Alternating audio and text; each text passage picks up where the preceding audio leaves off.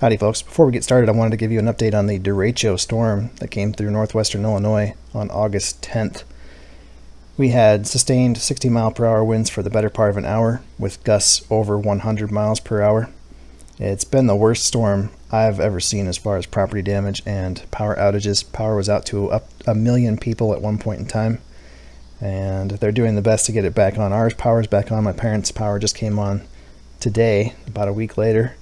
My wife's parents are still without power. See, these are some pictures just around town. This is actually my sister's property, and they lost the whole south side of their machine shed. So the metal's out in the neighbor's field. I'm not sure what they're going to do with it. This is a view driving down the main street through town. These are mostly oak trees that are down. Big mature trees that were just blown right over.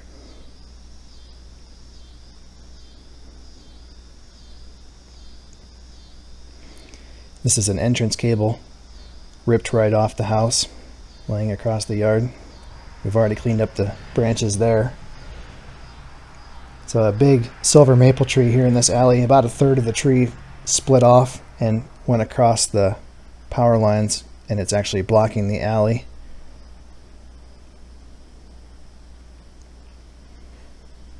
There's the power line actually laying on the alley. Of course, the power is out everywhere, so it's not really dangerous.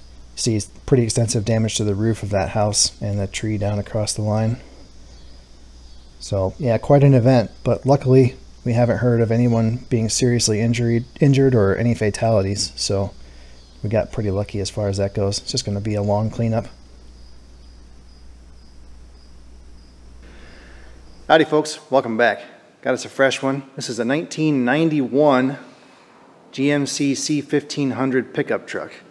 It's got a bunch of, I would say, minor issues or typical issues for a 29-year-old vehicle in our area. But the big one is it's leaking coolant, and I'm not 100% sure where it's coming from. So we're going to try to figure that out and get this little guy fixed up. Now, I was watching a live stream with Erico, South Main Auto recently. He was talking about how they're getting a lot of big tickets for cars that are worth very few dollars, and I got a classic example here. I gave him an estimate of around $1,200 to fix all the problems with this truck, and it's fairly clean for a 29-year-old truck in northern Illinois, but cab corners are rusted out. It's getting pretty crusty underneath. I don't know what the total value of a truck like this would be, but I'd say maybe $500. But they didn't question it. The only thing they asked me was how soon they could get it back. So I don't know. If they've got the money, I've got the time. Alright, quick look underneath. It's got a rusted out spring hanger bracket here.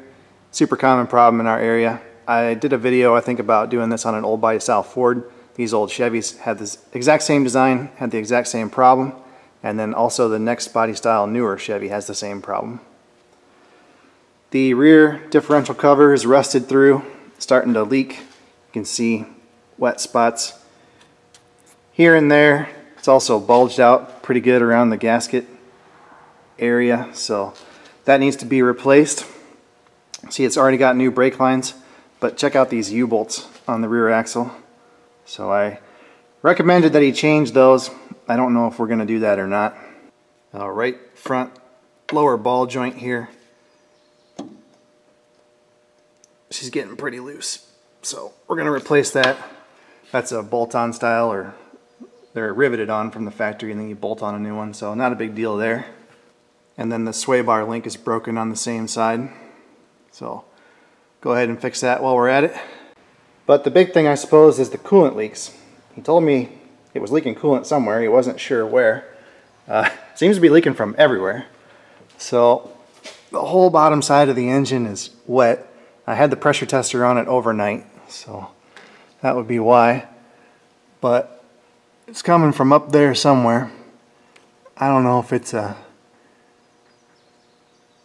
intake manifold or what the deal is. Freeze plug, something. See, it's coming out of the inspection cover on the transmission. It's coming down these braces. It's basically leaking from everywhere on both sides.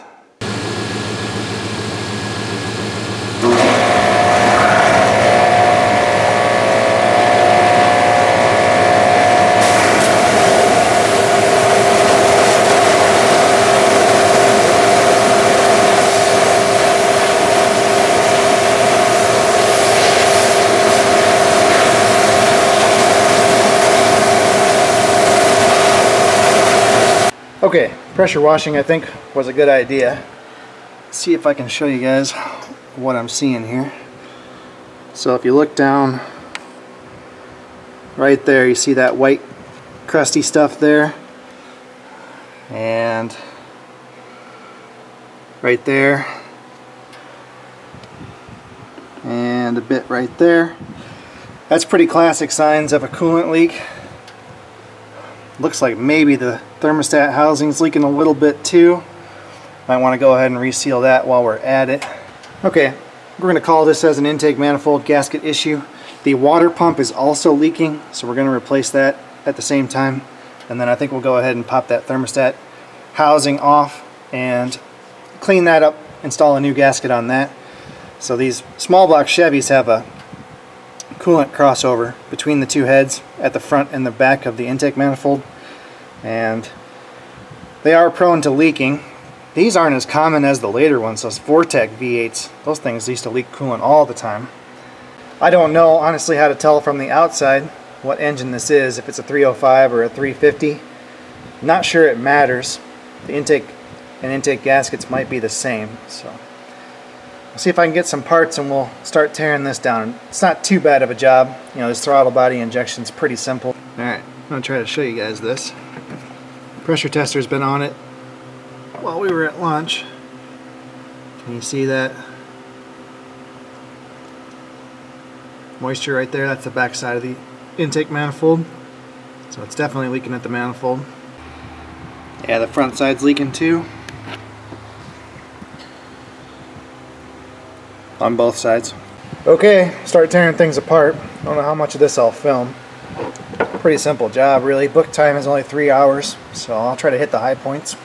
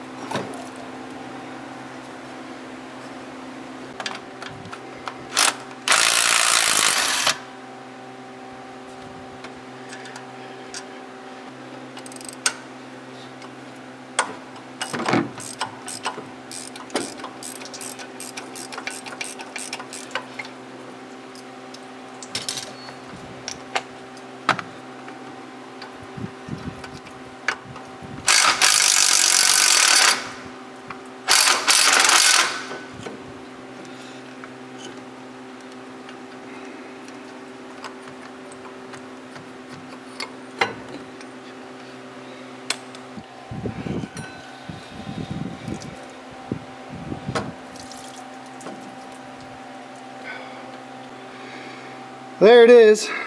See, it's been leaking out of the weep hole. I think it was also leaking around. It was also leaking around these gaskets. So it's time. All right, I'm going to pull the distributor. I went ahead and marked where number 1 is, and then I marked. Oh.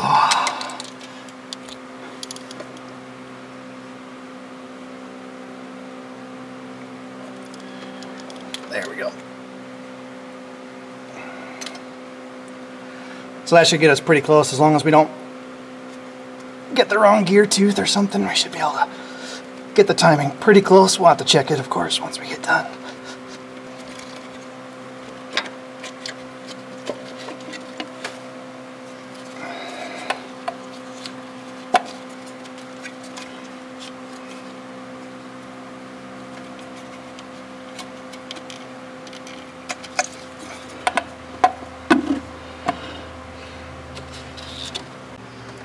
Looks like I can get this heater hose while I'm right here.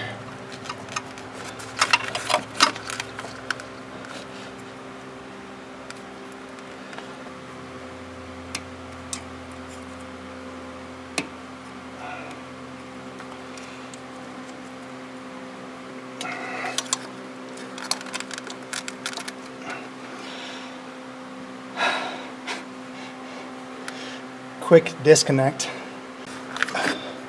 There we go. I'll have to see if we can find a new O-ring for that. So I peeled back all the wiring and undid all the vacuum lines on the front side of the intake. Oh man. And broke the fuel lines loose on the back of the throttle body. But then way down there, way down here, there's a loom clamp on those fuel lines. It goes through one of the bell housing bolts. So I got to take that out to get those to move. Okay, so the fuel lines are loose. I removed the throttle, the cruise control, and the kickdown cable. I think the EGR valve can stay. I did remove the bracket for the map sensor, and that must be an ignition module there. I think the coil can stay. I may have to remove this bracket here for the throttle. I'm not 100% sure. Okay, so now it should just be a matter of these 6 bolts on either side and it should come right out of there.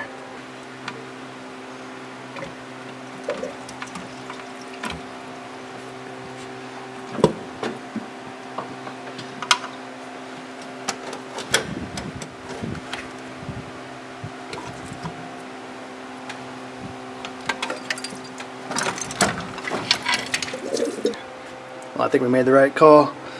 So check out this gasket right here. There's nothing left. The other side actually pulled out with the intake when I took it out. And then the back's all torn up too. So I think that was definitely the place where it was leaking. Now, see all that carbon down there in the lifter valley? That's from that exhaust crossover I was talking about. So this port right here and that one, that's your exhaust crossover. It's some emissions thing, supposed to heat up the throttle body or whatever and make it, I don't know, have less emissions somehow. Anyway, the net result is that it kind of like an EGR system, it kind of cooks the oil and creates all these carbon deposits. So we'll scrape all that crap out of it before we put it back together.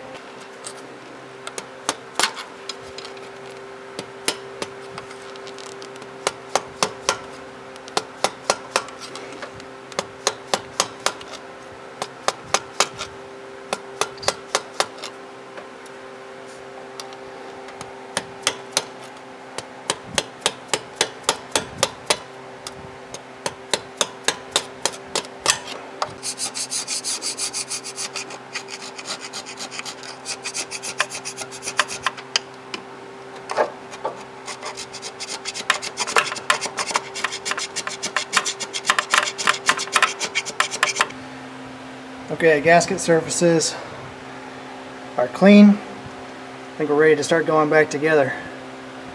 Got the water pump. Gasket surface is cleaned up too. Okay, got a new gasket set here from Felpro. Looks like it's correct. Comes with a little tube of silicone RTV stuff here, and that is for the front and back of the lifter valley. There is no gasket in that section, it's just RTV. And that's actually probably a better deal anyway. Sometimes they have like cork gaskets that fit in there and they don't work very well. I also ran a tap through all the threaded holes here just to make sure they're clean. I also cleaned up the bolts on the wire wheel. We are going to use some of this Permatex high temperature thread sealant on the threads because some of these holes are through holes. I know for sure these inside ones here next to the crossover, those are open to the water jacket on the back side.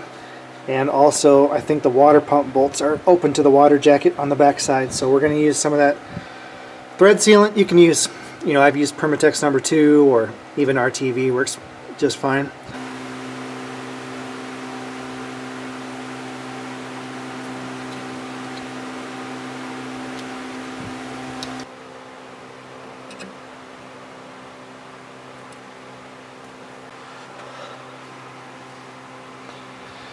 So lots of theories about these intake manifold gaskets. People like to put high tack on them or put a little bit of RTV silicone on them to hold them in place.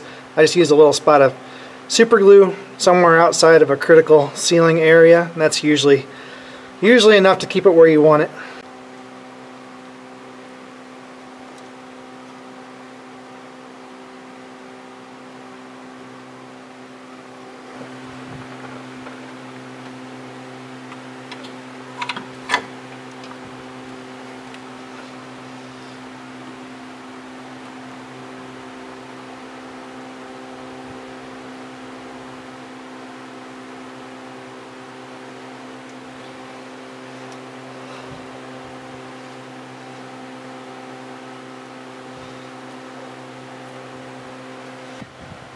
Well, I had enough left in this little tube here to do one bolt.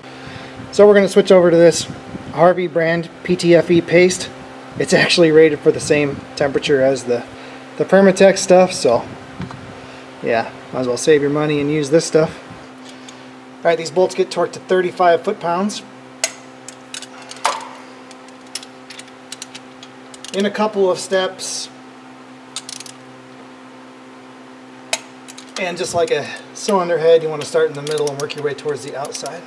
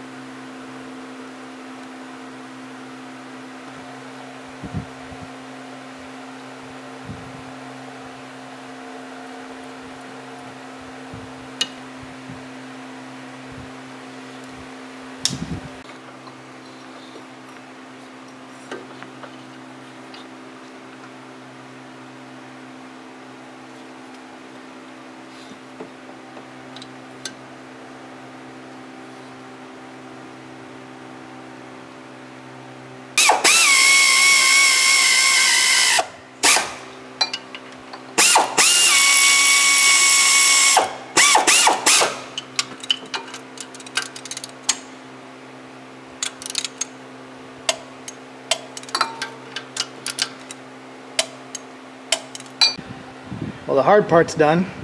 Now I just have to put everything back on the top of the engine. I wonder if... well, that's the way to do it. Did have one casualty. This little boot for the PCV broke on me. So I just put a piece of hose on it for now. I'll see if I can pick up one of these tomorrow. Okay folks, it's the next morning. Our RTV silicone should be sufficiently dry. Everything's back together except for the air cleaner assembly. We should be able to fire this beast up and possibly check the timing. I've got to look up how to do that. This is all electronic ignition, so I'm not sure how the advance works or any of that jazz. I did end up replacing the coolant. This is what came out of it. I don't know how it's going to look on the camera, but to me it looks kind of orange, yellow-ish. So this is a 91. This truck should use the regular green conventional coolant. I don't think GM started using Dexcool until around 95. So probably what happened is somebody just added Dexcool to it since it's been leaking a little bit. And Dexcool and conventional coolant don't mix very well. Luckily, somebody was cleaning out their garage and gave me a bunch of the old green coolant. It's just been rotting on the shelf here, so I'll hook him up with some new coolant. Probably won't even charge him for that. So I'll go ahead and get the battery hooked up and we'll get to it. And by the way, I'm digging this grip mat. I showed this in a previous video, hopefully, if I get these posted in chronological order. It's pretty awesome. It's just a silicone rubber mat that you can take with you and hold your tools. I just threw it on top of the battery and it works fantastically for a job like this, you know, where you don't have really any flat spots to work. Well, just for funsies, here's an old tool that I have. This came off a Matco truck and it's just like a vinyl mat and it's got a bunch of magnets glued inside of it. And this thing works pretty good too for holding your various tools. The magnets kind of keep them from sliding off as long as you don't get too crazy. I don't know if they still sell this or not. This is probably, I don't know, 15 years old, but I still use it once in a while.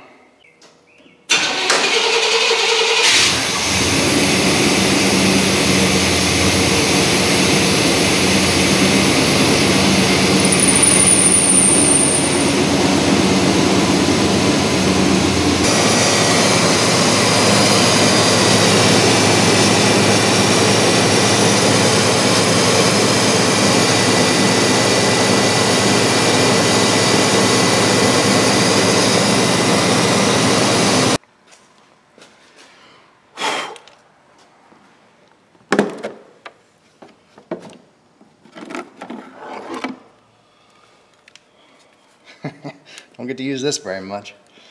Okay, timing light set up. I don't know where I got this thing. Obviously got it used. It says 1986 on it, so it's almost as old as me. Oh, back here, underneath of this cover, there's a connector with a tan or a pink and black wire. I believe that's going to be our timing advance, so we're going to disconnect that. And we'll leave it disconnected while we set the timing.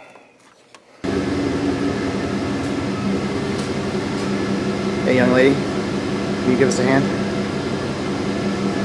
Or are you super busy? Here's my hand. All right. Actually, you can have this one. I need this one to battle. Alright, smarty pants. Alright, my lovely assistant is going to push on the brake and put the truck in drive. Apparently it's supposed to be in gear while you do this. There you go. Do I keep my foot on the brake? Just keep your foot on the brake. Okay, that'd be good to know. Yeah, keep your foot on the brake, otherwise we'll hit the wall. That's what I was wondering. Or I'll be killed. This doesn't seem like a good idea. Max doesn't approve.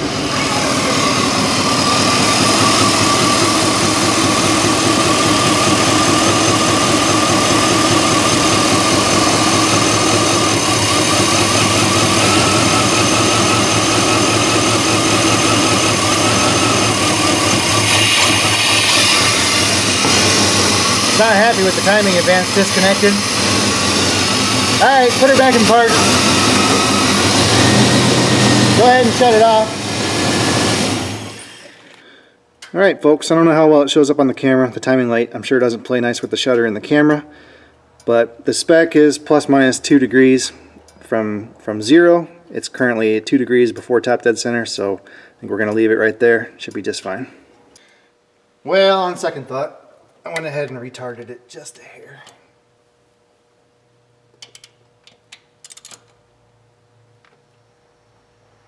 There we go.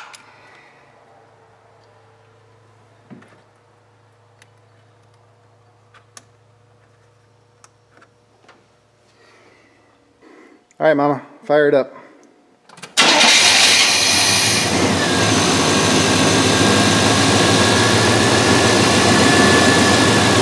Alright folks, everything looks good. It runs good. I got our little PCV elbow replaced down there. You still can't see it. There it is.